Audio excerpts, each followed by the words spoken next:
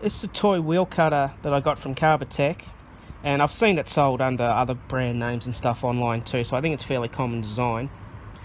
Now when you get it, the first thing you're going to want to do is just drill through one side, flip the wood over, and drill straight through again until the wood pops out.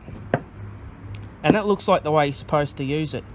But the problem with that is, you're going to get like the edges all torn up.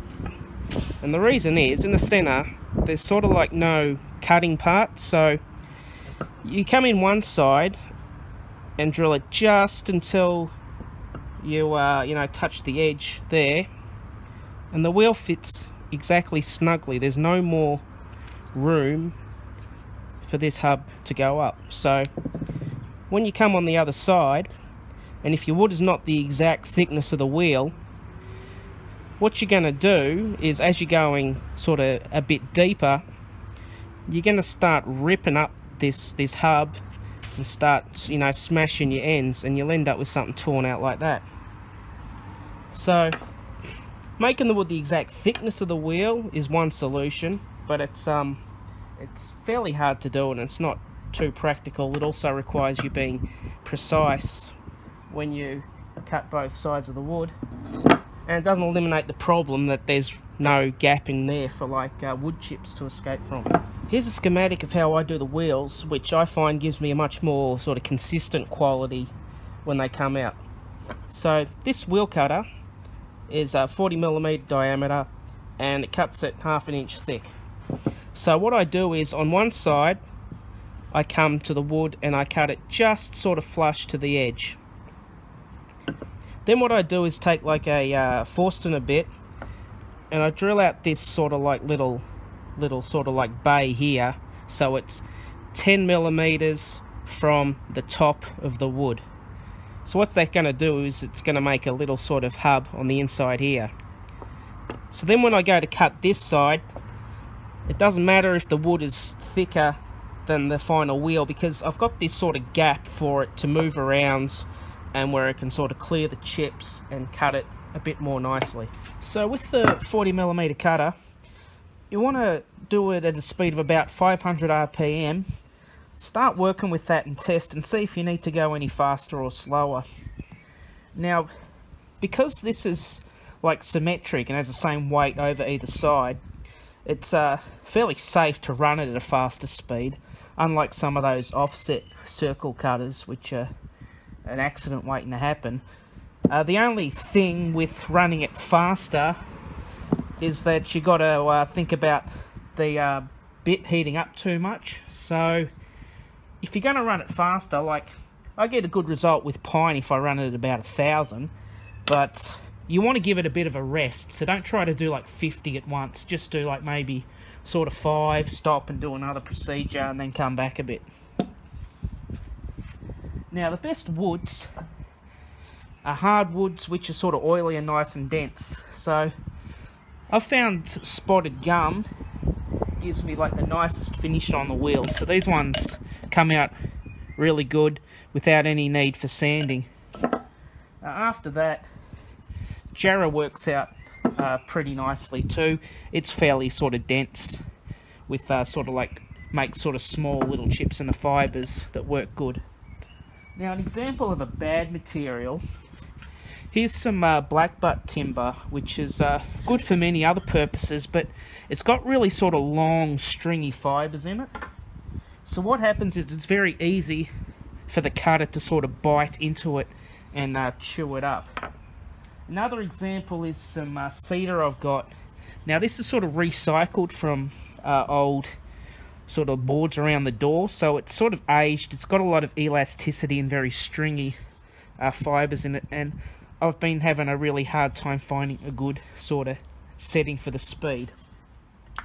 Now again, with the speed, you don't want to go too slow, because if you're sort of doing it a bit slow, what will happen is, when it's making the final cut where it releases the wheel, if it's going a bit too slow, it'll leave sort of like a big sort of, gouge mark in it when it releases. So you want to start from 500 but you want to do it sort of as fast as you can without heating the cutter up. Before I go to do a big wheel cutting session, I like to just sharpen the edge of my blade with the strop.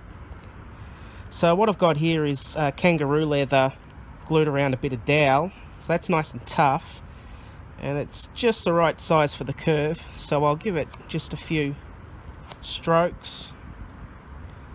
Not using any polishing compound or anything. I don't want to take any steel off the blade. Then with like a flat bit of leather, I'll just sort of like shape it around the curve. Give it a gentle, yep, rub there. So that will make the blade nice and sharp. Now if I find that wasn't enough and my blade's getting old and a bit blunt, what I'll do when that time comes is take like a fine diamond lap, and I'll do the back of each one an equal number of times on each side, and that should sharpen it back up nicely.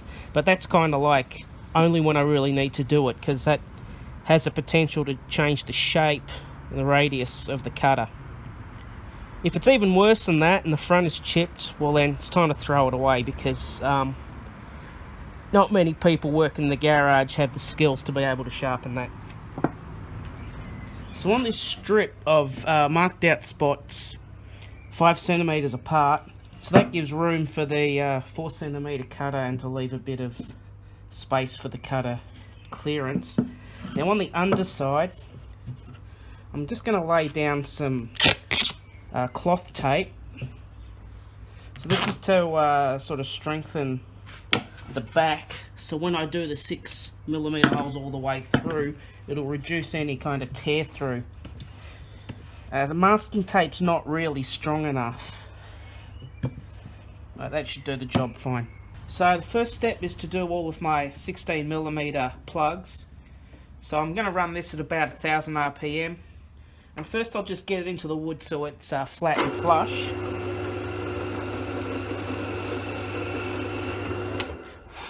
Okay, so now that I can sit it flush against the surface, I want it to go 10mm from the bottom, and this is 20mm thick, so just on the gauge on my handle, I'm setting the depth to 10mm.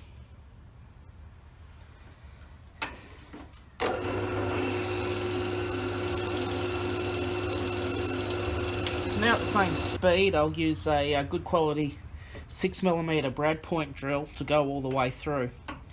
Now the reason I did the plugs before the drilling is because the tip of the Forstner will leave a nice sort of little center hole that'll make it very easy to line the drill bit up.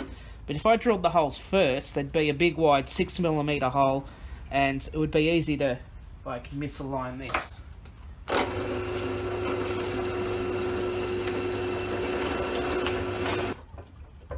Okay, that was the final hole.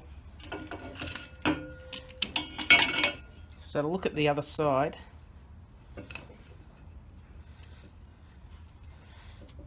okay, the tape did a pretty good job of keeping the holes fairly clean. A few just got a little bit of tearing, but it won't take much more than just a quick like sand to flatten them out nice and smooth. So I'll change the speed settings and get it set up to do the wheel cutting. Right, so first to do this side of the wheel. So this is the side we're just going to go in and do it until it just touches and forms a hub. So I've changed the speed to 580 RPM to be exact. And if you have some kind of blower, it's a good idea to use that to get rid of the dust as well while you're working, because that'll make a huge difference to how nice your surface comes out. Otherwise you need to get in there and just sort of like blow it or lift it.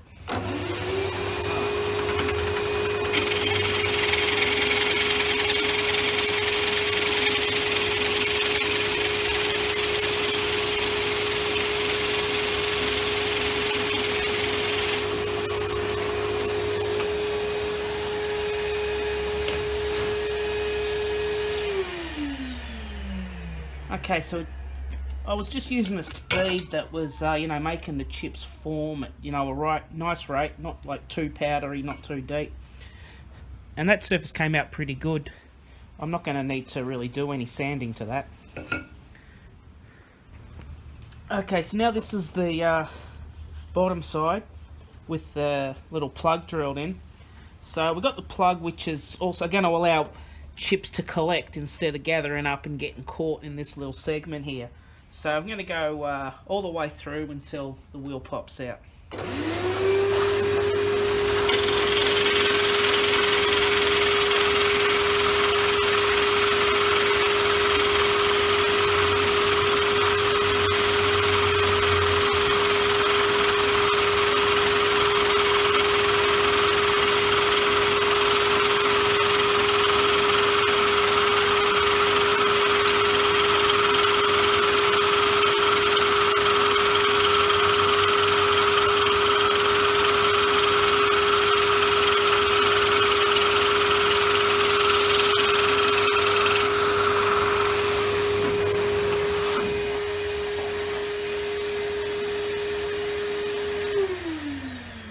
So I could tell when the wheel was about to pop out by just a change in the speed the drill was making. And that came out nice and cleanly. So there's this little edge, which is easy to peel off, but I'll show you how I do them sort of all together as one group. It's one of the easy ways to take the edges off, is to just load them up on a bit of dowel and use like the belt.